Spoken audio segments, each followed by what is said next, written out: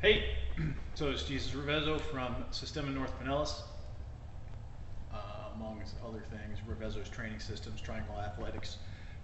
But tonight I just wanted to talk to you real quick from the current studio uh, about the speed of change.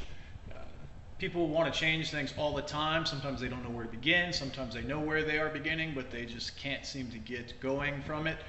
Um, What I want to say about the speed of change is there's two basic speeds of change that I think that we can talk about. One is the immediate lightning fast speed of change, and then the other is the long, more drawn out, relaxed, take your time speed of change. So the difference, part of it is the lightning fast, the immediate speed of change is when you decide to change something.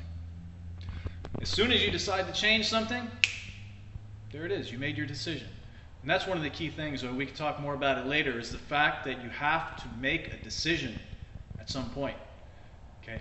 I've had my own issues before where you kind of float on this side of a question and this side of a question, and it's very stressful. But as soon as you can make your solid decision, boy, things get a lot easier. So that's the first part. That's the quick speed of change. The second part, the long drawn out speed of change. Okay, that one is now that you've made the decision, it's like putting a seed in the ground. You put the seed in the ground, you cover it with dirt and fertilize it, and you water it, and you tend to it. Every day you make little adjustments and little tweaks to that dirt and that seed, and eventually it sprouts. And then again, you tend to it, you water it, and you care for it, and you look after it.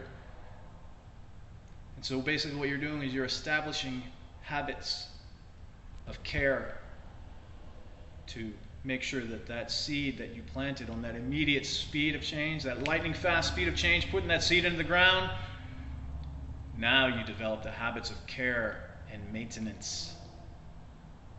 And you go back to it all the time. You know exactly what you planted, and you know so that what you planted was the beginning of where you want to end. So sometimes you actually have to go backwards. You have to go way to the end. You have to get what it is you want, and you have to figure out backwards. You have to reverse engineer what you want so you can take that seed and you can put it in the ground. And so once you've made that lightning fast decision, then you develop the habits that are going to get you to the end, habits that are going to help you maintain that seedling and that sprout into the plant, into the harvestable, if that's even a word, it is now, the ready to be harvested finished product.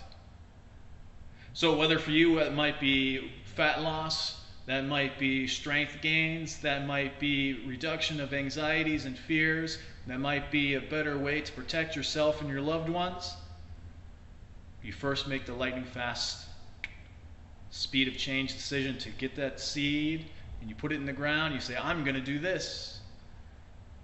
And now you create those little habits that take you one day at a time, maintenance movements and lessons and everything that you need to get to the very end to be able to harvest that idea that you wanted.